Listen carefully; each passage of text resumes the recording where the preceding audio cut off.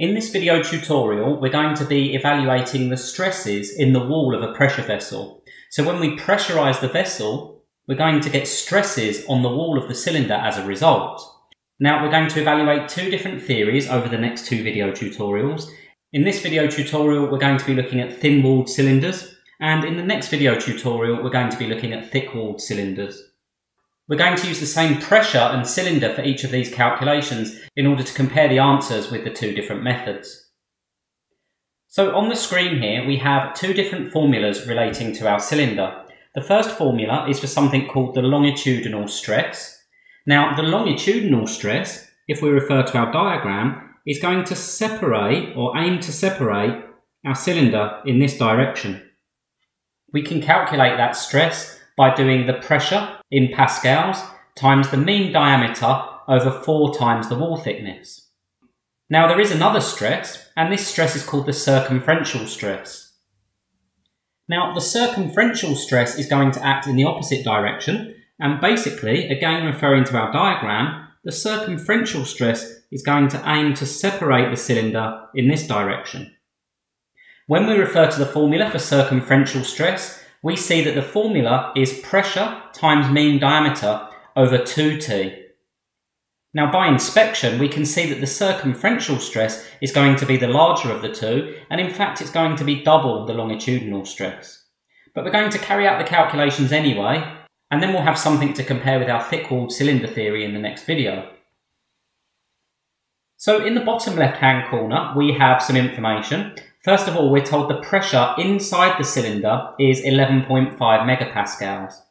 Now note, if the pressure is inside the cylinder, then that pressure is going to be positive by convention.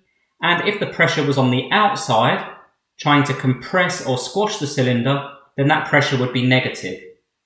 So by convention, because this pressure is positive, the pressure is inside the cylinder. Now we have some additional data for our cylinder. First of all, we're given an inside diameter of 76 millimeters and an outside diameter of 84 millimeters.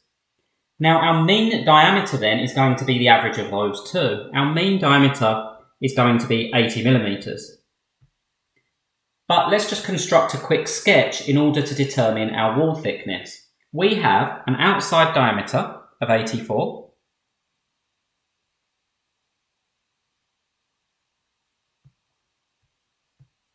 And we have an inside diameter of 76.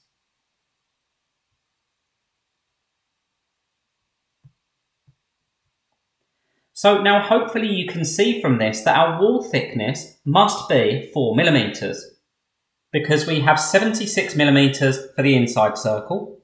We need to add 4 millimeters here to bring us up to 80 millimeters, and we need to add 4 millimeters here to bring us up to 84 millimeters. Therefore, our wall thickness T must be 4 millimeters. So effectively, our mean diameter is going to be the diameter to the centre of the wall on either side of our cylinder, like so. Okay, now the rule for thin-walled cylinder theory to apply states that T divided by D must be less than 0.05. Now, if we check this, for our example, we have 4 millimeters divided by 80 millimeters, which actually comes out as exactly 0.05. Now, the reason I've chosen these values is because by using the boundary between thin-walled and thick-walled cylinder theory, we can compare those two theories and the stresses we get when we apply each theory. So in this example, we're on the boundary between thin and thick-walled cylinder theory. Okay, so let's calculate each of our stresses then for comparison. We have a pressure of 11.5 megapascals, or 11.5 times 10 to the 6. We have a mean diameter of 80 millimeters, or 0.08 meters, divided by 4 times the thickness, and the thickness of the wall is 0.004. Running that through the calculator gives us a longitudinal stress equal to 57.5 megapascals.